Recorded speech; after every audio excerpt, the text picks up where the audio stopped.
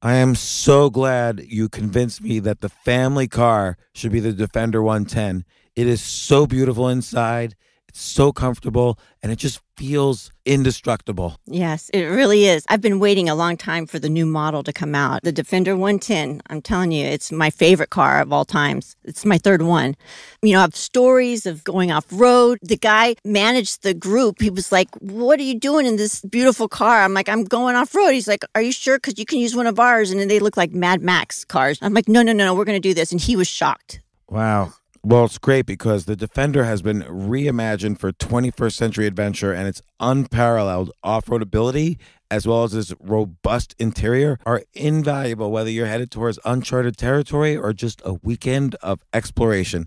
The Defender 110 tackles challenging surroundings with absolute confidence. The SUV conveys strength outside and in, featuring peerless technology like an intuitive driver display and an award-winning infotainment system. That's my favorite part, to keep you connected no matter where the journey takes you.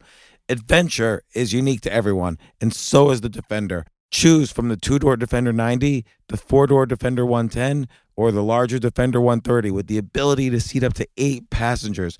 You'll find uncompromising performance in all three.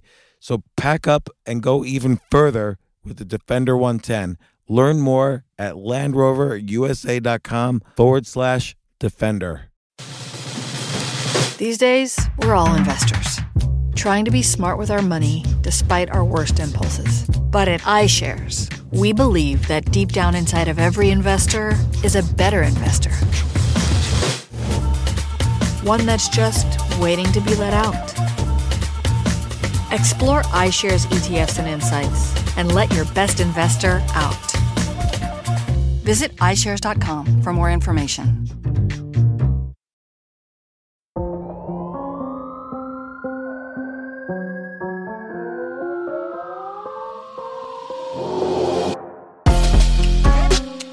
All right, so another episode of Wall Street Insane with Dan and Omid. And just if you haven't heard of these other prior episodes, Dan, you and I have worked together since 1999. That's correct.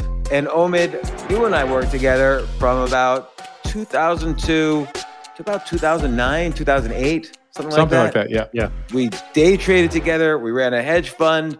We did venture capital stuff. Dan, particularly, you and I did a $125 million venture capital firm. We did a fund of hedge funds. We started businesses. And we just had so many crazy experiences. In prior episodes, we described our experiences with Bernie Madoff, Yasser Arafat, Jim Simons. It's almost weird saying these names just because who has experiences with Bernie Madoff, Yasser Arafat? Yeah. Part of the idea of this is that Wall Street, I would say it's like 95% BS and 5% the legit funding of an economy. And we experienced that directly. We were dead center in the middle of it. And if you remember, and I'm kind of jumping ahead, but when you just said all those names, it made me think there were some banks that we dealt with, if you recall, when we were doing different deals in the hedge fund and not, where we ran into a number of DC political heavyweights that we were shocked at how you would think someone who was far right and far left would never be in the same room together. And we couldn't believe how close-knit and buddy-buddy, and how basically no matter what happened, both sides won. You know, if you were a DC insider. I totally forgot that. Yeah. We almost should do that this episode. Maybe we'll do that next episode. Yeah, but just throwing out those names, it's funny how many people we ran into that was shocking. It was nonstop. First off, you don't have to listen to prior episodes to appreciate each episode kind of self-containing, but it's just shocking how many stories we have. And I wonder if everybody who was in the business had these stories or just us. And my theory is not everyone has these stories, because I've talked on this podcast with other hedge fund managers and people who work for hedge funds, and there are some stories, but our stories seem to have a lot of diversification. Like it's all over the spectrum. And I think it's because we had zero pedigree. Correct. Like the typical financial hedge fund asset manager has this path. Went to Harvard, worked at Goldman Sachs, then worked for a large hedge fund, then spun off and did their own hedge fund, built up. That was a very normal path. We were like I worked at HBO and then, wrote some software for day trading after losing all my money. And then gradually we pieced together, we raised money in this haphazard way. Omid, you had just graduated college. Dan, you and I had worked together at the venture capital firm. You had a more traditional background. You worked at Credit Suisse. You worked for a private equity fund. You kind of were the traditional guy. That's probably right. But also, James, I would add to that. So there was the no pedigree thing, which meant that we had to hustle. Yeah, we had to hustle in a weird way. We were hustling, and then you had this remarkable ability to get the meeting, which, like, to this day, I don't know if I've known anybody who, as someone without that pedigree and without the connections, somehow you would say, like, and I remember sitting next to you, there'd be times like, oh, have you heard of, this hedge fund manager, blah, blah, blah, Izzy Englander? I'm like, wait, that's one of the biggest hedge funds in the world. And you're like, yeah, I'm meeting him next week. I had lunch with him. I had lunch with him twice or three times on three different strategies. He wanted me/us to work with him. So Izzy Englander, one of the biggest hedge funds out there.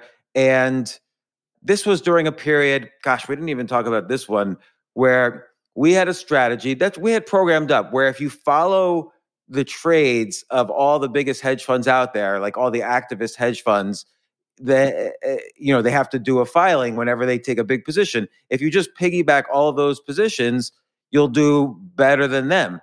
And First New York, which was a small trading firm and / bank, they funded us for a while to do trading. We made a lot of money with them.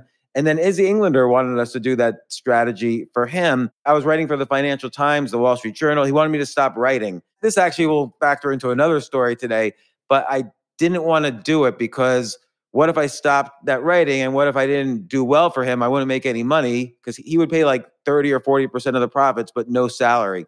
So you can make millions or you can make zero and lose your career. But the angle also that was fascinating at the time, you look back on it and you realize it, but at the time you didn't. But I mean, this is 02, 03. I mean, the internet was obviously thriving, but it was still early days in the sense that you were able to get those meetings. But what was always so fascinating to people was your background at Carnegie Mellon, right? You had this PhD candidate, computer science. Here's a guru that understands something in a way that others don't. So people have been trading maybe that way forever, but you were saying, no. I can program all that behavior. I can figure all that out. And I think people were still at that time fascinated by that. Yeah, there was like now the quant hedge fund thing is, I would say, almost done even. But at the time, it wasn't. It was just a very small community of people who would program up trading strategies.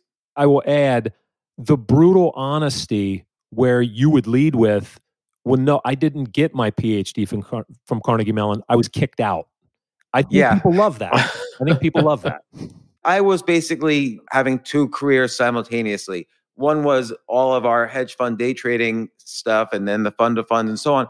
But then also I was writing for thestreet.com and I was going on CNBC and I was writing for the Financial Times and I was writing books. And so I think that helped me get the meeting too, is that because of the internet, everybody writes sometimes. You write a Facebook post, you write a blog post, an article, but there are more people who write than there are actual writers. And since I had spent a lot of time the decade before trying to be like a professional writer and writing novels and all that stuff, I had a little advantage over other financial writers. So my name was getting out there a little bit more than the typical guy who would say, buy Apple today and not really say anything interesting. Right. So I knew how to put things in an interesting way, like in a more writerly way than other financial writers. But you're right. Like, I don't return phone calls. I have horrible habits with networking. I don't go to parties. We didn't know anybody in the hedge fund subculture really. And somehow or other, we ended up in the middle of a lot of, just by accident too, a lot of storms. Yeah. But there were a lot of interesting people that we ran into, notably, I mean, the original backer of our hedge fund, the three of us trading together. I mean, I don't know how you met, Victor, but... Okay. So Victor Niederhoffer, well-known hedge fund manager, famous forever. I think it was in 1998 or no, it was like 1995. He wrote the book, The Education of a Speculator, which is one of the best investing books of all time because he's a great writer. Yes. And it was one of the first real popular, like best-selling books about or by an investor. And I forget if it was 97 or 98. At the time, he was the most successful hedge fund manager out there. He was winning awards left and right. But he had a particular strategy where he very consistently returned huge amounts, but it always was possible with his strategy to completely blow up and go to zero. And so there was one time in one 24-hour period, he lost 100% of his money in a day. And he lost everything. And I remember his story was he had to sell silverware to make money to pay the mortgage and stuff. But then a few years later, he's a very charismatic guy. He was a former world squash doubles champion, big guy. He would wear these kind of almost flamboyant outfits, and he was so smart. Like he knew something. He knew a lot about a lot of different topics, and he himself had been a top head trader for George Soros. He had got his PhD in economics from the University of Chicago, squash champion, super athlete. So he had a lot of charisma and was always able to raise money. So he raised money again. And what happened is that I was starting to do my day trading. And Dan, you and I both were doing the day trading based on the software. And I knew that was his strategy. So I sent him ideas that I had programmed up as good strategies. I knew it was similar to his trading style in his group. So he invited me to his house. And I remember I got lost. There was no GPS then. I got completely lost. I was 2 hours late. I was literally crying in the car because I figured here was this opportunity to meet this guy who I admired and respected. I was 2 hours late, but he was very kind about it. He answered the door. We had lunch. We talked about all these different trading strategies. And over time, we got to know each other. And he eventually allocated money to us, and we started trading, and that was the beginning. He was the original. Money. Yeah. He was actually, if you remember, James, Victor is how you and I know each other, how we met indirectly through him, because if I recall the sequence of events correctly. So Victor was a sort of a mentor to me when I was in college and beyond. And to this day, I actually owe a lot of my professional success to him. And also many of my closest now personal relationships are people who I met through him, because he would do this thing where he would just, he'd talk to anybody, and then you talk to him and he'd be like, you should talk to this guy. And then he would just like give you a random email address. And I have like lifelong friends almost now that I met through that way. But I was out of college and it was the 2002 recession and I was trying to get work, but Wall Street jobs were hard to come by. But one of the people who I had met through Victor was Pamela Van Giesen. Pamela at the time was at Wiley. I believe she was in charge of their business books. She published my first 3 books. Right. So she published Victor's book, and then she also published your first 3 books. And then at that time, I had met her through Victor. She was very kind with her time, and I was looking for work. And she said something like, I have this really interesting author in the city who you might want to meet. And that was you. So that's how we met. And I think like the first time we met, we had sushi lunch somewhere and just talked about stuff. We met the very first time we met, I want to say December 2002. And I think it was Victor's birthday party. I could be wrong. And by the way, to finish that story, Pamela in retirement, now running a successful donut business in central Montana.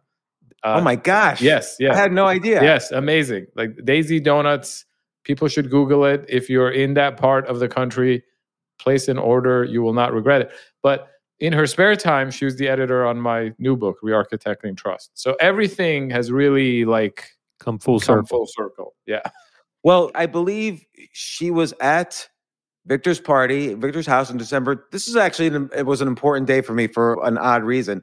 She was at, I believe, Victor's house for this party. He was like his 60th birthday party, something like that. And she introduced us. And then we had lunch afterwards, a couple of days later. It's possible. Yeah, that it might have been like that. Because Victor would have these amazing parties where, and this was the part that was to his credit. Whereas I feel like if you went to any other hedge fund managers' parties in where he lived in Connecticut, you would just meet a very specific kind of person from that industry, or the specific kinds of hangers-on who are like orbiting hedge fund managers. And you would go to these parties at Victor's and you would just meet the most interesting and unique random people who had nothing to do with Wall Street or finance or money or anything from all over the world.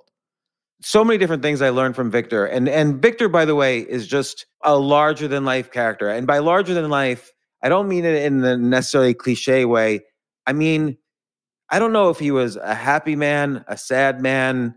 You know, he was definitely a little eccentric, but he was really alive. Like, he definitely maximized every moment of his life. And so one thing I learned from him was that if you're interested in trading, you must be interested in other things. So he was always asking questions like, how can, the fact that we could figure out the age of trees by how many circles, are inside when you cut it open, how can that relate to trading? Or how can Ted Williams' style of hitting a baseball relate to trading? Like, he would relate, he would read so much and understand so much at a professional level just so we could try to figure out new things about trading. Second, his philosophy was, don't invest it unless you could measure it. So if I said to him, oh, this stock looks interesting because it has a low PE ratio, and he would say, did you test that?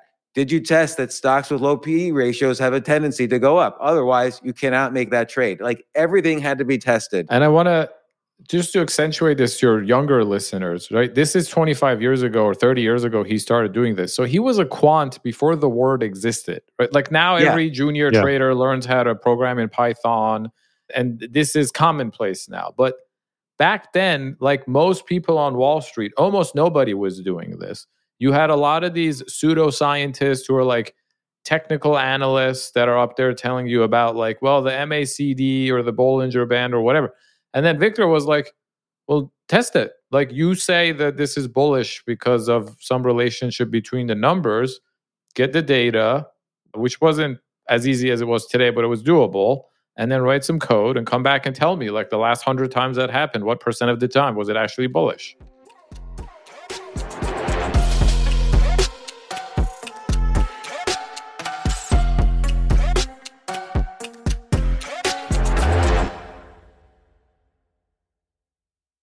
You know what I love about fantasy sports is that even though I'm not going to be a great basketball player or a baseball player or a football player or whatever, I feel like I get to participate and make decisions and use my knowledge of these different leagues or these different sports to compete. So it's like I can pick my team or I can pick my favorite players, and I could use my knowledge to make predictions and maybe even make money. So with the basketball season here, you can now pick combo projections across football and basketball from the Specials League on Prize Picks. This is a league created specifically for combo projections that include two or more players from different sports or leagues. Want to play alongside some of Prize Picks' favorite players like rapper Meek Mill and comedian Andrew Schultz, who's also been a guest on this podcast, and I've been a guest on his? You can now find community plays under the promos tab of the app to view entries for some of the biggest names in the Prize Picks community each week. Look, Prize Picks even offers a reboot policy so that your entries stay in play even if one of your players gets injured. For football and basketball games, if you have a player who exits the game in the first half and does not return in the second, that player is rebooted. Prize Picks is the only daily fantasy sports platform with an injury insurance policy. What? So, I love playing it. I love anywhere where I can use analytical ability with my interests to demonstrate some skill and maybe make some money. And I like the game-like aspect.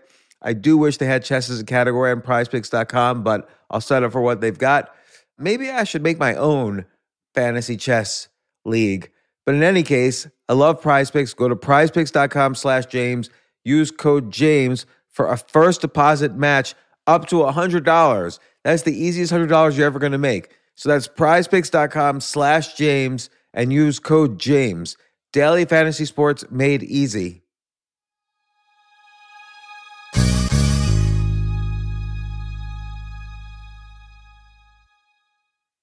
the future of learning is definitely online. Like, it's such BS that you have to spend $200,000 or take $200,000 in loans and go to some fancy school when it's useless. It doesn't guarantee you a job.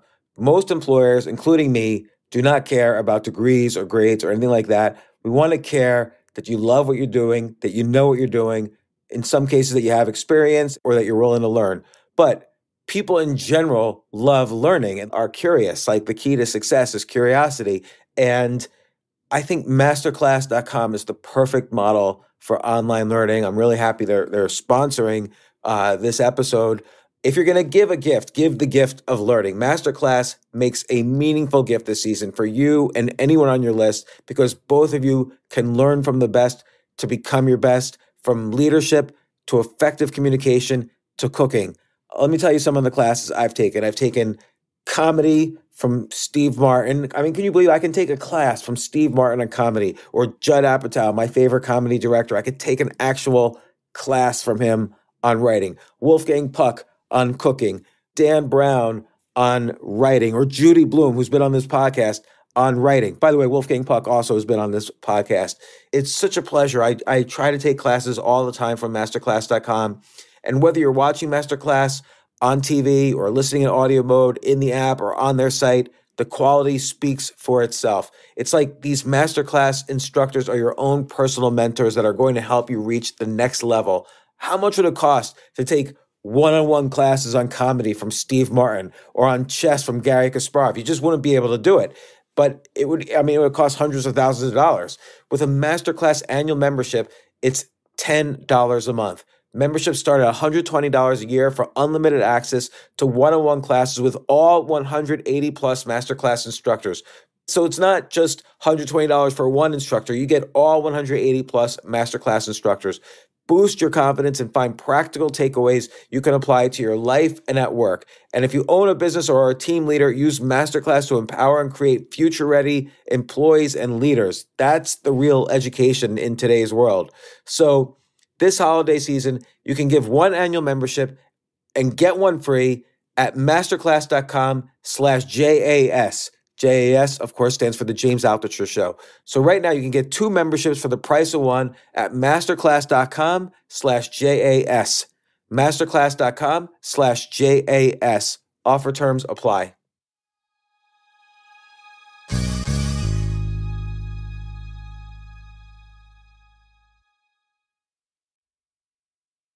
It's very interesting. You know, I would refer people to an article that the young writer at the time, Nassim Taleb, wrote about Victor, because Nassim Taleb's point was that he was always on the opposite side of Victor's trades. And so that's an article that was in the New Yorker 25 years ago. It very much described both Victor and Nassim's style, and it kind of led to the conclusion that one day Victor will blow up, which he did.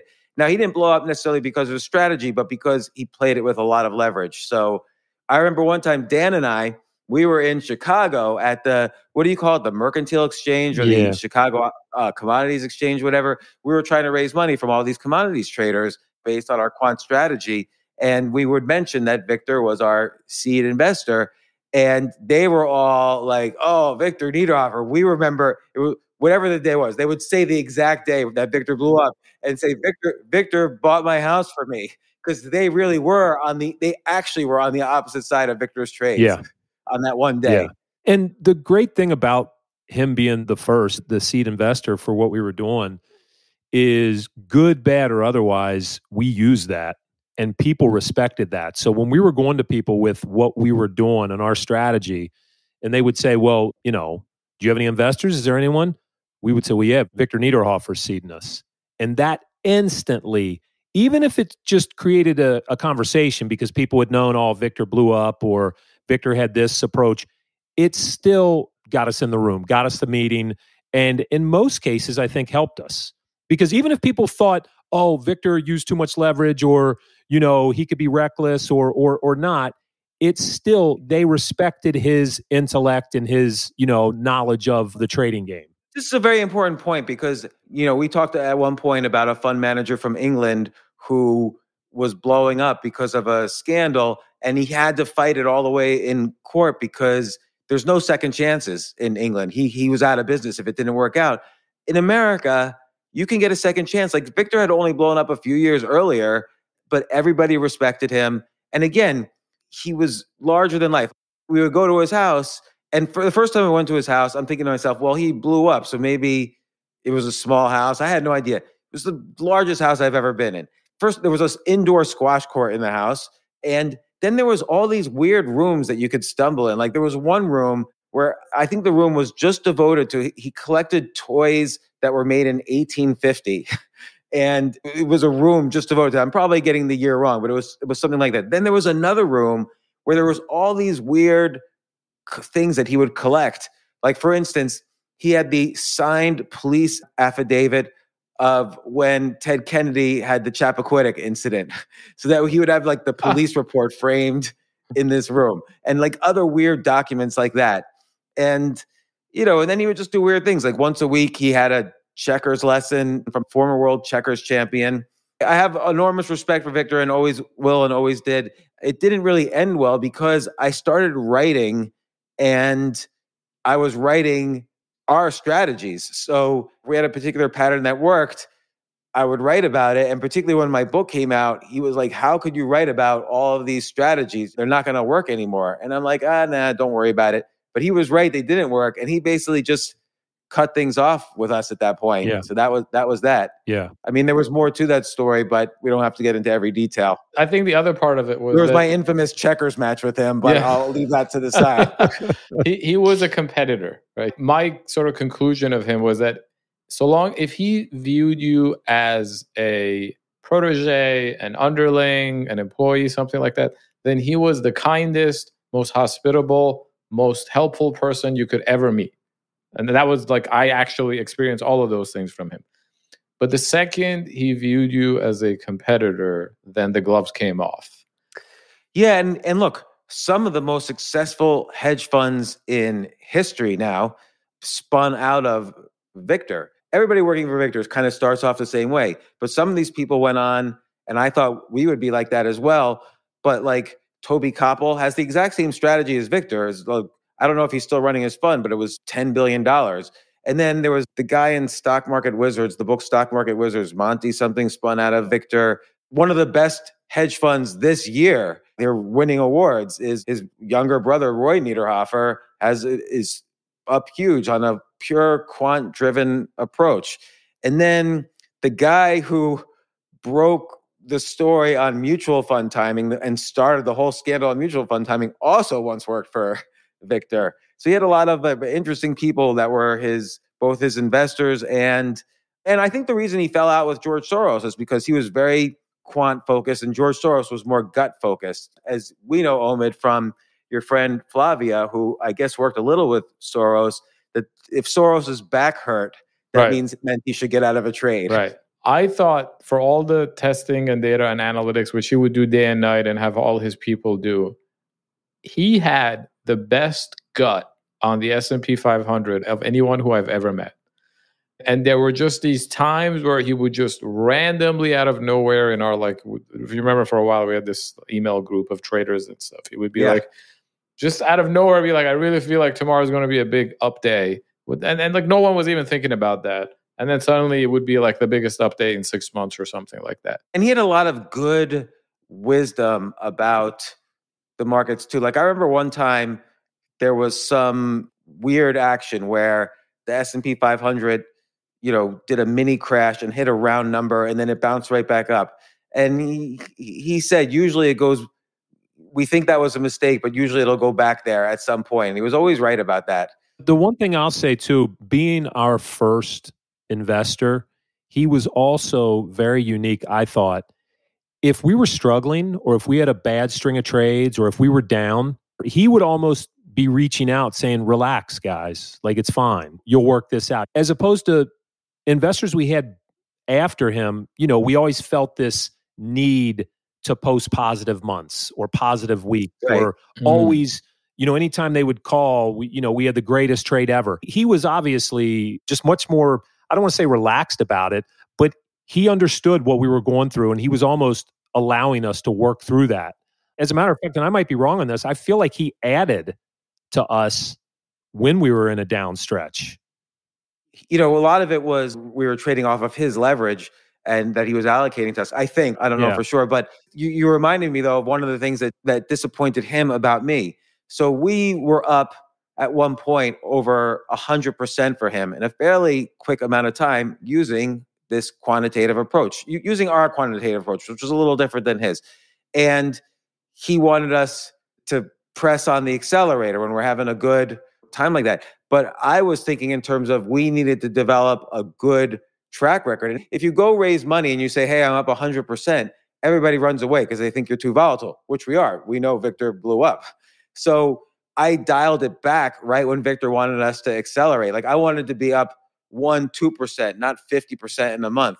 And so I dialed back our leverage a lot. And that's when he was really upset. He wanted us to make money, not be up 1%, even though it was a lot of money for him. We were making a lot of money no matter what.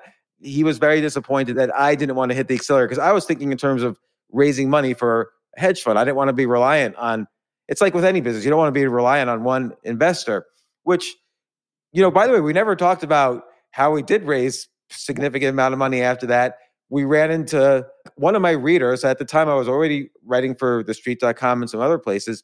So one of my readers called me and, we talked for a while. He was in the middle of a trade that was not working out for him and he was a little down about it. And I kind of encouraged him and we kept talking on the phone.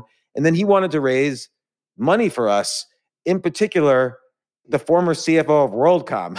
So Bernie Evers, who was the CEO, was already in jail, but this guy was the CFO before things got bad with WorldCom.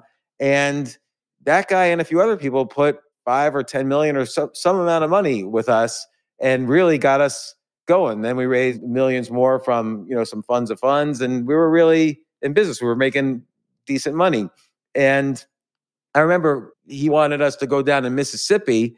And did you go down to Mississippi, I did Dan? not. No. Yeah, you went down. No, but I didn't go down. I didn't want to go. I so badly did not want to go to Mississippi that I did something I swore I would never do, which is I went on TV instead as an excuse. So this was before Mad Money. I went on Jim Cramer's show with Larry Kudlow just to avoid going down to Mississippi because I really just detested the idea of going on TV. And later I regularly went on TV, but I was so scared and so nervous.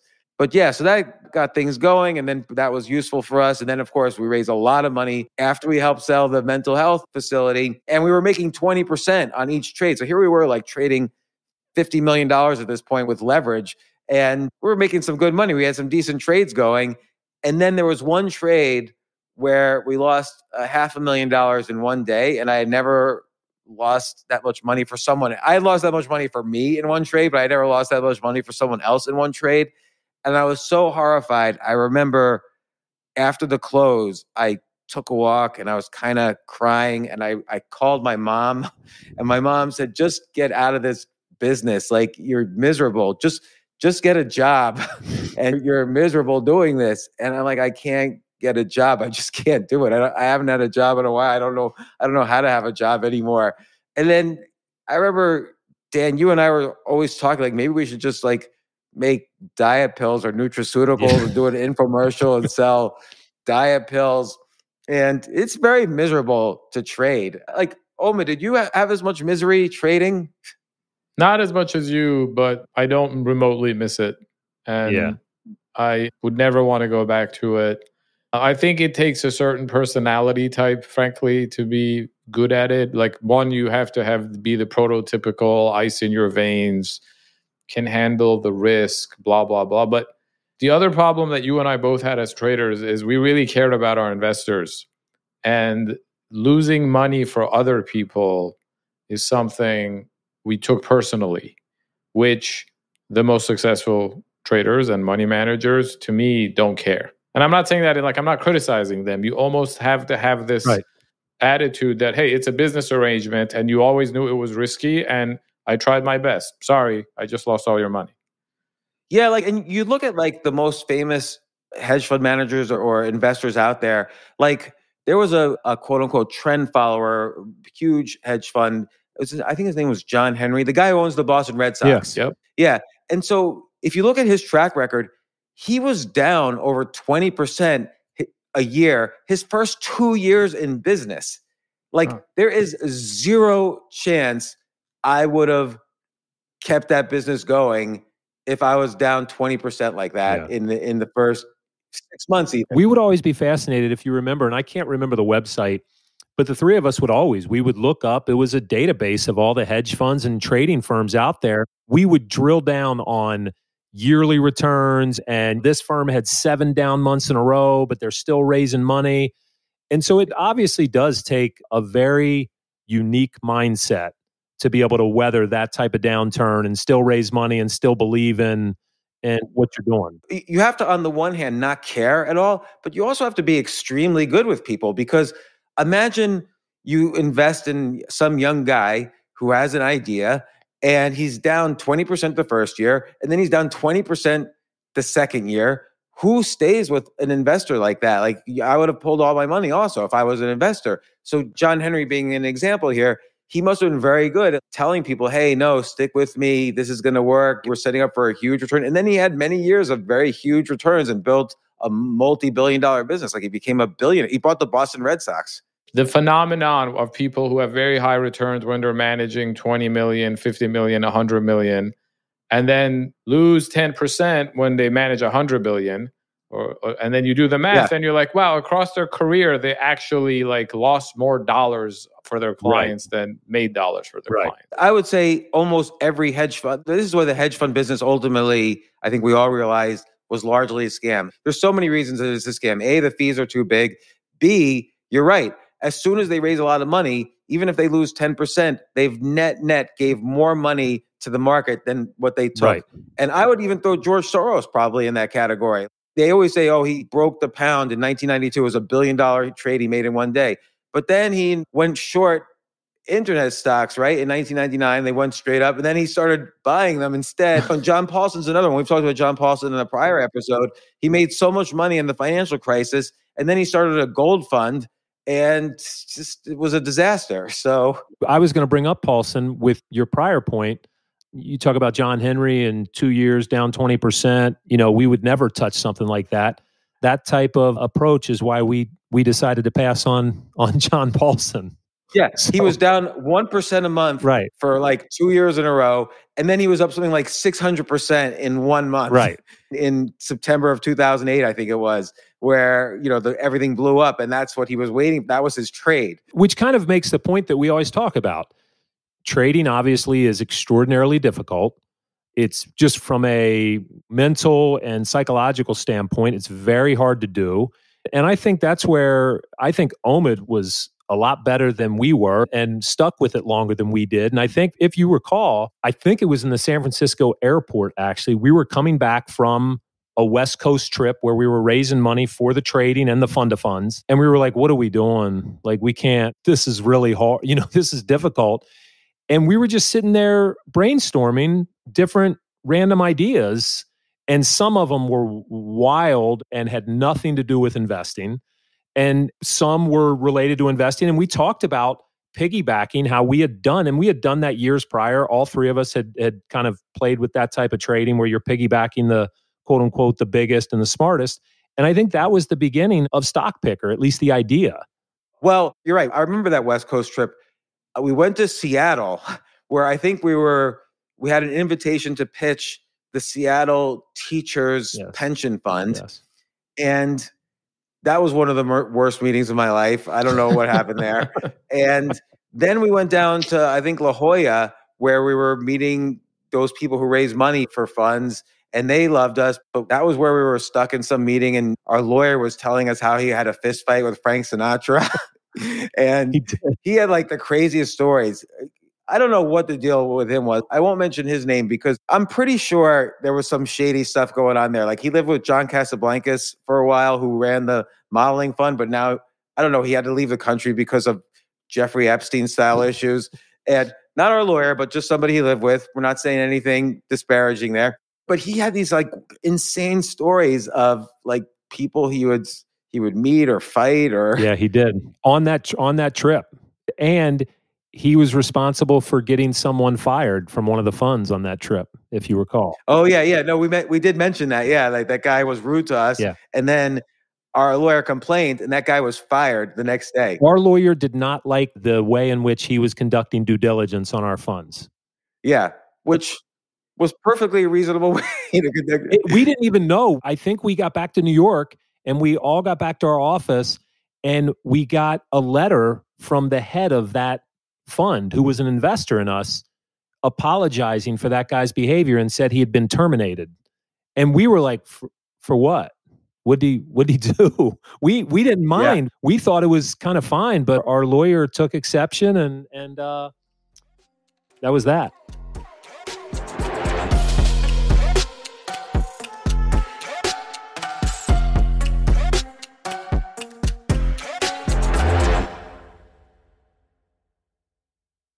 Oh my gosh, I love these clothes. Mizzen and Main. That's Mizzen and Main. It really is the most comfortable work clothes. Travel clothes. I had to travel this whole week. I'm traveling for a week and a half, and I just took Mizzen and Main clothes with me. Close out 2023 in style with comfortable, breathable, packable, and machine washable pieces from Mizzen and Main. As you wrap up your year-end goals, enjoy a Mizzen and Main dress shirt that you can wear confidently. I like that they've very, very just nice, solid colors. I don't really like to get all fancy in patterns and everything, although they do have some pattern shirts, but very comfortable clothes, stretchable pants. It's just super comfortable, but they look professional, and you can wear them casually or professionally. I like some of their flannel shirts or untuck shirts. I love untuck. I never tuck in. So again, whether you're shopping for a special someone or giving yourself the gift you really want, I just buy myself gifts. Mizzen and Main is the perfect gift for any guy who works, travels, and cares about looking and feeling great. As you could tell by my many photos across the internet, I care about looking fantastic. I'm practically a model. And let's be honest, every guy loves to look great. So again, shop now at mizzenandmain.com and save 20% when you spend $130 or more using promo code James. That's promo code James at Mizzen and Main, Mizzen and Main.com.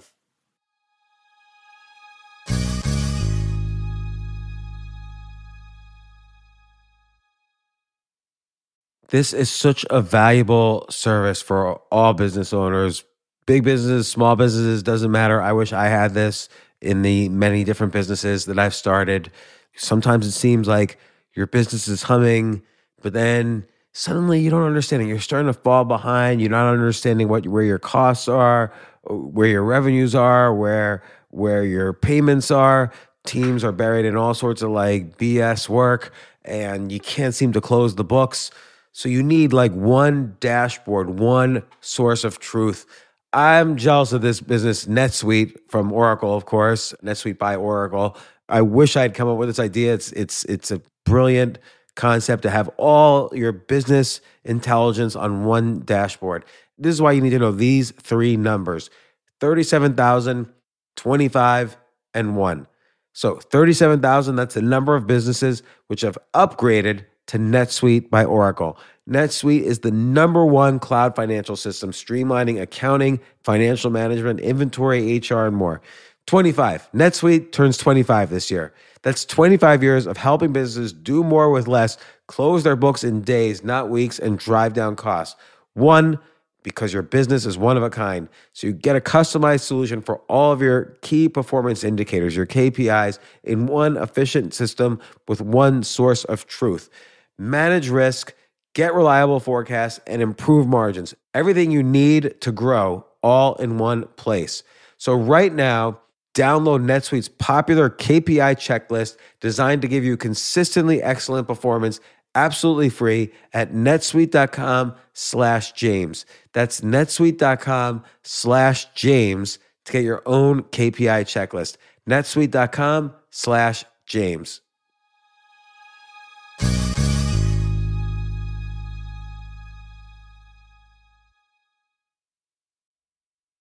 It was on that trip when we started coming up with different ideas. and what ultimately led to Stock Picker and your background and connection with the street and Jim. And it kind of brought everything together: the trading, the investing, the fund of funds, my experience building websites, our computer experience, our software experience, my writing skills, and my connections with thestreet.com and Yahoo Finance and AOL. And that becomes like a whole story. But before we started Stock Picker, we tried, and I remember this, we tried 9 other ideas first. We'll get to those in the next episode. But Stock Picker was so insane because it combined every skill set we had. And from the official launch to the day we sold the company was just 4 months. And we sold it for a valuation of $10 million. And it also led to the initial breakup with Omid. And it was an intense story, but it was all driven by the fact that what we started with in this conversation today, we just did not have the normal pedigree. And it was proving just a little bit too hard to raise money. Like we had raised 40 million here, 20 million here. Like we were raising like in the tens, but to be a legit hedge fund at that time, you needed at least 100 million. To be a legit hedge fund now, you need at least $1 billion. We were making a living, but barely. Like it wasn't really a great living. We probably had about 60, 70 million in assets overall. At least back then, the problem with the math was that the hardest money to raise was from 10 million to 100 million. Yes. Because you get to 10 from friends, family, your own money, people like Victor. And we actually met people at the time who were like, I would like to invest in your trading or the fund of funds, but I need to make a minimum $25 million investment for it to even matter for my portfolio because they were too big or bureaucratic or whatever. And they were like, I'm not going to become 80% of your fund. So there were all these people who were like, call me when you get to 100 million. Call me when you get to 200 million. Yeah. And the other thing is people realized that we were only on the verge of making a living. So we were so desperate to raise money that they would use that to negotiate fees. So hardly any of our investors paid full fees. And Omid, that always upset you. Like, and this is an interesting thing about sales. Sometimes the salesperson shouldn't always make the decision because my goal in a meeting was just to get them to say yes. So the way I often had to get them to say yes was by agreeing to cuts in fees. I got them to like me and want to put money in, but then we weren't really making money from them. The flip side is we needed to get to that 100 million point. Right. And we talked about this in the first episode. We had that Italian family office that wanted to basically pay almost no fees, but they were going to put in like $50 million. And we ended up rejecting them because they literally were going to pay the tiniest fee, like lower fees than a mutual fund even. So, and Omid, I think you were really forceful. And Dan, you agree with Omid that we shouldn't take them. And then I agreed. In retrospect, though, I do think we should have taken it just to accumulate mass. Yeah. No, I was just going to say, I think our opposition or my opposition was that I was like the junior IR person who would deal with our investors. And there was such a dichotomy between the blatant lack of respect that the people who paid no fees showed to all of us. Like they call and yell demanding their K1 for the fund of funds. And I'd be like, we literally cannot give you a K1 because we have to wait till all of the funds we invest in give us their K1s. And they wouldn't care. And then the people who paid full fees were like the nicest, friendliest investors who never bothered us about anything. And maybe this is an important lesson for me as kind of a salesperson, because I had this problem in a prior business too. When I had the business of making websites, I would agree to do some huge website for almost no money because I thought it would be prestigious. And all my employees and partners would be upset at me, like, we're not making any money on this. But I would always have other reasons. No, it's important for XYZ reasons. And picture someone like Don Draper from Mad Men. He would never agree to lower fees, for instance. Like, I just maybe didn't have enough confidence in myself to negotiate. Or this, and this, I know this happens for both of you guys in different areas, but I think, yes, you don't feel like you can or you should, but you always have people that come to you, even now, right? You have family, friends that say, hey, do you have an hour? Can I, a breakfast, a lunch? Would love to run my 401k or IRA by you. Hey, I'm looking at these 2 new angel deals. Can you break them down for me and tell me what you see? They would be shocked. And James, you did this a couple times where you're like, sure, I'll meet you, but here's my rate. Here's what I charge. No one ever thinks they can roll to a lawyer's office or a doctor's office and just get an hour of their time for free. But when it comes to us, when it came to us, whether it be with trading or a fund or anything, and this was always what Omid was so good at, and what he would say, listen, man, we're providing value. So we need to either say no or say, look, this is what the fee is. This is what what it's going to cost.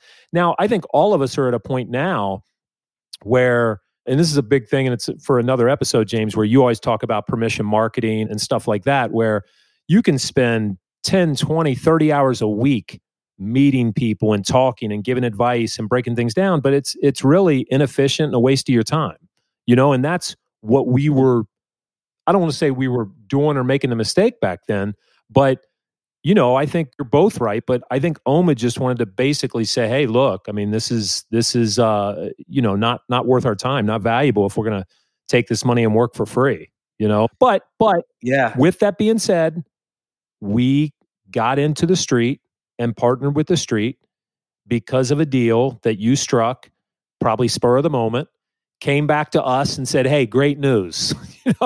Yeah. And I guess on the next episode, we'll talk about Stock Picker and all the other businesses we started and how that was just the craziest negotiation ever. Not only getting our partners for that, but then the process by which we sold that company was just insane. But it was a good use of all kind of the experience we had over the prior 8 years. And it just got crazy. And I would say we still were trading after that. And we could talk. I remember we were trading through the financial crisis. We were not only still trading, but we were still trying to raise money, if you will, on the strategy behind Stock Picker, where we thought that was a great idea, where you could run a fund where you're piggybacking, 13Ds and Gs and following all the big investors.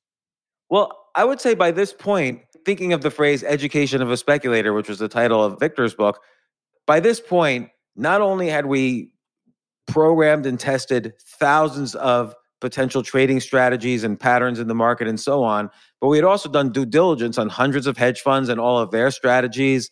And we had researched and done writing about all these different strategies. We'd professionally invested lots of different strategies. By this point, I would say, and this is after 10 years of investing around this time, we were starting to become good investors. Because there's so many issues. There's your level of risk. There's testing things. There's just understanding the ways you can get scammed, because that's a big part of investing. Most companies out there are scams. Most hedge funds are scams. So you have to be able to weed out the criminals from the non-criminals, and it's not that easy, as we discovered. So it was hard to build wisdom in investing, even after becoming good traders. Look, I still see it today, and I guarantee Omid sees it, and I know you do, James, where you come across people, usually younger, that will come up, and most people don't have any idea what any of us do. I know they know what you do, James, but I'm sure Omid gets approached all the time. What exactly do you do? Because you do so many. I still don't know what Omid does anymore. No one does. No one does. Because I think that what we came out of, the three of us together, is we do a bunch of different things, whatever comes across our desk, right? And we're able to do that because of what we've all gone through. But when someone approaches me and they're 25, 26, 28, and they're out of an MBA or something, and they say, look, I've been day trading for the last year. It's definitely what I need to do. It's what I want to do. My skill set aligns with it. I want to say, listen, I'm going to save you 3, 4, 5 years of pure misery. But I don't, because they're not going to believe me. They're going to think they're going to do it differently. They can withstand it. They understand it. They've read a new book that talks about what we've talked about. But the reality is they have to go through it.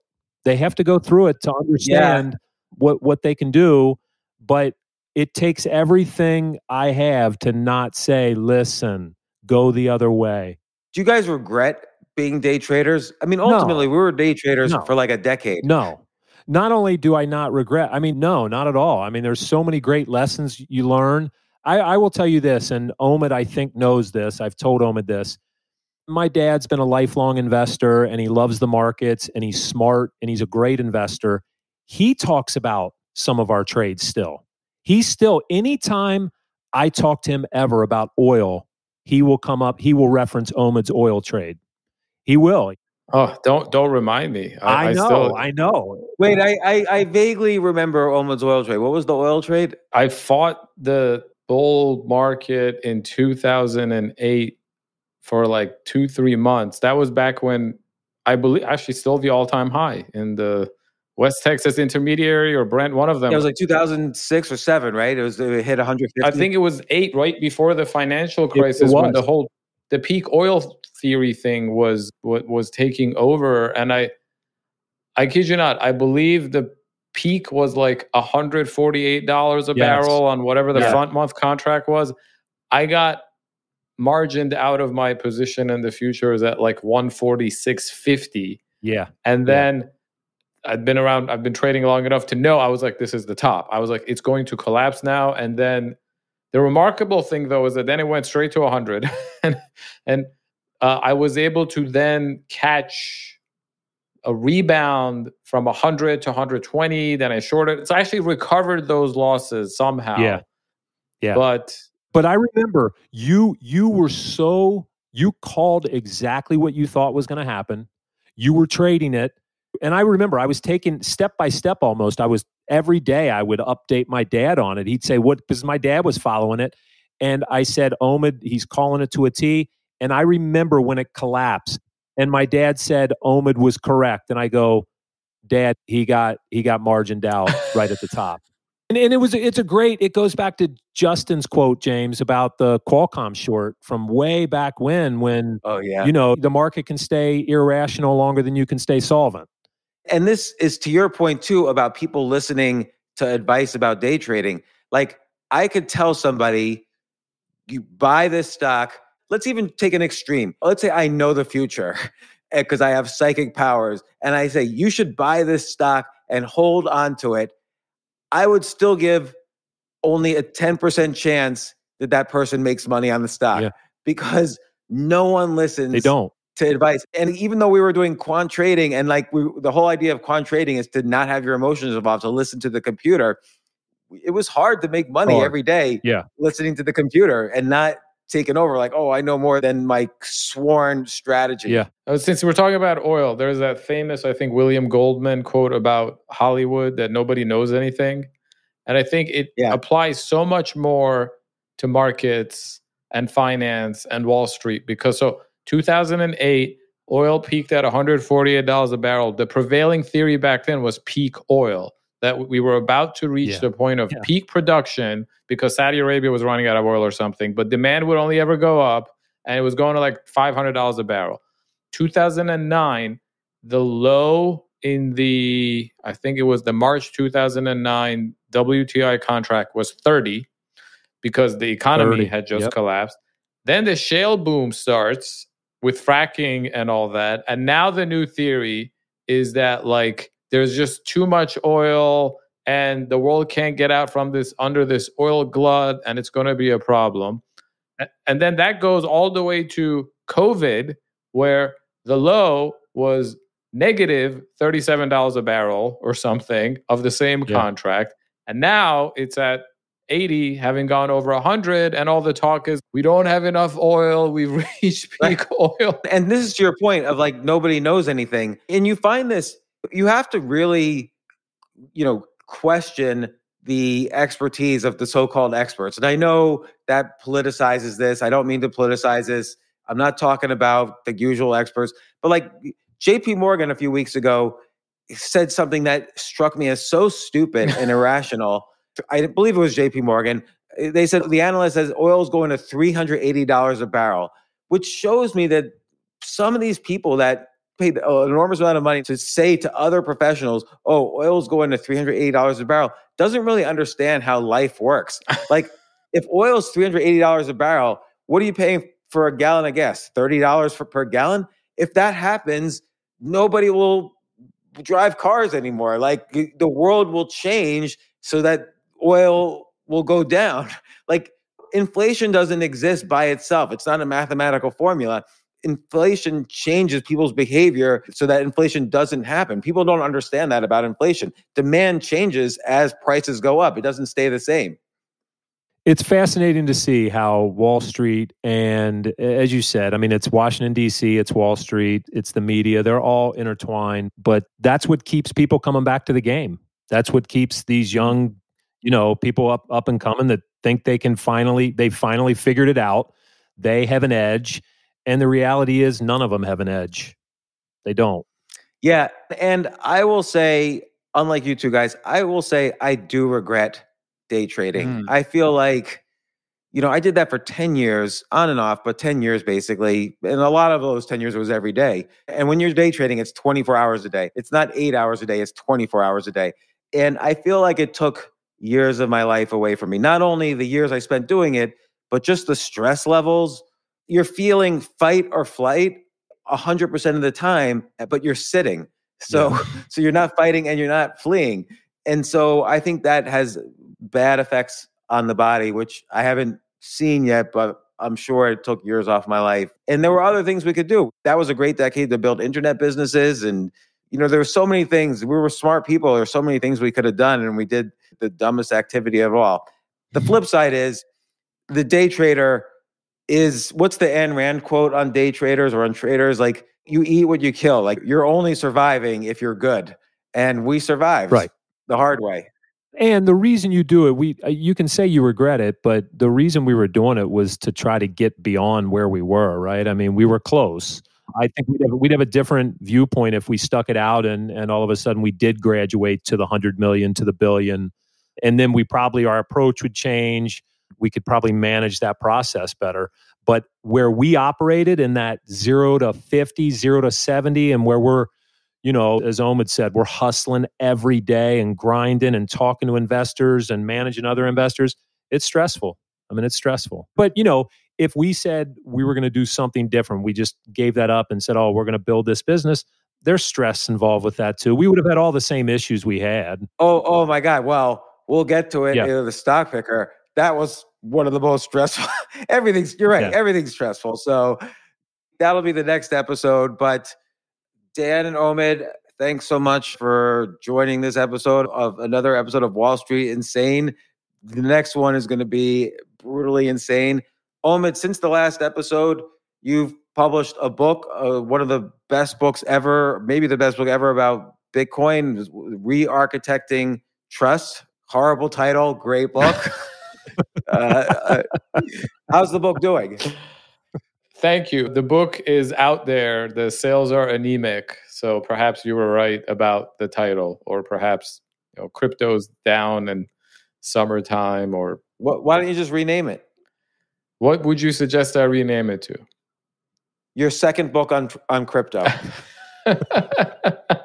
Like, you all know the basics, but here's the real deal. Real deal? How about, I was joking with someone, how about 8 effective trading strategies for flipping monkey pictures? Since NFTs and Bored Apes and stuff are all the rage. Or just call it the only crypto book you will ever need to read. That's not bad. And James, this will also be on the next episode with Stock Picker, and Omid knows this very well. But a huge part about kind of post Stock Picker, but with Stock Picker, was we became very good at publishing articles or posting articles that quickly became most well-read or had the most views strictly because of the title. Strictly because of the title. It didn't matter what we put in the article at all. If the title was right, it would be widely read, and so yeah. We were the masters of that. We were every article would go viral. It was like magic. And I got and that's hurt me in some other weird ways, actually, which we could talk about next episode. I had the ability of great titles for about 10, 15 years. And more recently, I feel like I've lost it. Maybe because I have gotten much criticism for those titles. And it was people would accuse us of clickbait. It was never clickbait, where the titles were always honest. But maybe just having thousands of accusations affected me ultimately. I will say, just on Omid's book, the title, that's a James thing, but the articles from the book and the chapters that you post on LinkedIn are excellent. They're excellent, very informative. And that's coming from someone that knows not much about crypto, everyone should get your book and read those chapters and read those articles you're posting. It's very, very good. I mean, I've done a lot of episodes about crypto and Bitcoin and so on. I would say you and one other person, Tasha Che, that episode just came out recently from Tasha Labs, are the most knowledgeable about crypto that I've interviewed. And some crypto experts that I've interviewed know zero. So there's a wide range of crypto experts. And I would say you and Tasha were up there in terms of like where this is going to be, not just 6 months from, like everyone cares, oh, what's Bitcoin's price going to be 3 months from now? What's going to be? But the important thing about crypto that people forget is there's a vision and a future, and there's a reason why this is so revolutionary. And keeping your eye on the bigger picture is what you guys explained very well and informed me. So that was good. Thank you. And to bring it full circle, I think one of the advantages I have compared to a lot of other people in crypto is all the years when we spent together doing things in different parts of the traditional financial system. Yeah. I think understanding how markets work, how Wall Street works, how money works, not just from an academic perspective, but having experienced a lot of it, is very valuable in trying to then educate others on how crypto is different, how it might be better, and how the two might merge in the years to come. And people don't really get that. I guess this is where having lived through some of these situations matters. Like, I'll say something and then trolls on Twitter will do their thing just because they're never really they have no experience. They're never really going to understand some of these issues unless they're open-minded, which most people aren't. And Dan, since our last Wall Street Insane, I will offer condolences. You had a close family member pass away. Everybody, remember to take your blood pressure medication and exercise every day, which I don't do, by the way, because exercise is real boring. I know you exercise every day, Dan, but aren't you bored? Like, just running is boring to me. It's very important for mental and physical health. And look, we can tie that back into everything we've done, day trading and all the things we do. If you aren't taking care of yourself mentally and physically, you're going to have a tough time succeeding in, what you do day to day. So it's very, very important to stay physically and mentally healthy. Which is ultimately the message of Wall Street Insane, of these episodes. That's right. That's right. All right, you guys. See you next time. All right. Thank you.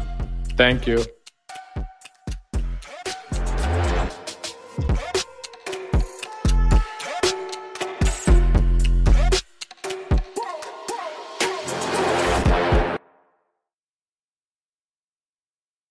Entresto, sacubitril valsartan tablets, is the #1 heart failure brand prescribed by cardiologists and has helped over 1 million people with heart failure. It's a prescription medicine that treats adults with long-lasting chronic heart failure and works better when the heart cannot pump a normal amount of blood to the body. Don't take Entresto if pregnant. It can cause harm or death to an unborn baby. Don't take Entresto with an ACE inhibitor or aliskiren, or if you've had angioedema with an ACE or ARB. Don't take with aliskiren or within 36 hours of taking an ACE inhibitor. The most serious side effects are angioedema, low blood pressure, kidney problems, or high blood potassium. Angioedema is swelling of your face, lips, tongue, and throat that may cause death. If it causes difficulty breathing, get emergency help. Ask your doctor about Entresto. To learn more, visit support.entresto.com or call 833-446-6699. For pricing, visit Entresto.com/cost. If you can't afford your medication, Novartis may be able to help. Welcome back to our studio, where we have a special guest with us today, Toucan Sam from Fruit Loops. Toucan Sam, welcome. It's my pleasure to be here. Oh, and it's Fruit Loops, just so you know. Fruit? Fruit. Yeah, fruit. No, it's Fruit Loops. The same way you say studio. That's not how we say it. Fruit Loops, find the loopy side.